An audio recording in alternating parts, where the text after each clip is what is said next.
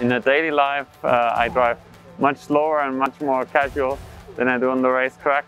I have a lot of kilometers to run during the year from each race, especially now in these times where you don't fly so much as we used to do. So yeah, I try to take it relaxed and quite easy. Obviously, when you're young, it's a big part of freedom, and it gives you so much flexibility when you get your driver's license for the first time. So of course there was a lot to learn in the beginning, but you gather experience and then you drive more sensible, I think. In racing, from the beginning, it's a different thing. It's not comparable to driving on the road. In racing, you always push to the limit. You always try to go a little bit further than the limit, even, and see what happens and correct it and stay on track, but it's completely different.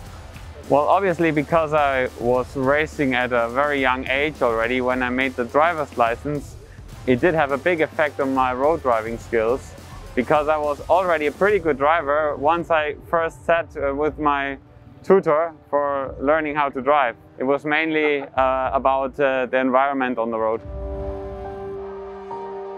I have driven the street version of my race car, which is the Porsche 911 GT3 RS.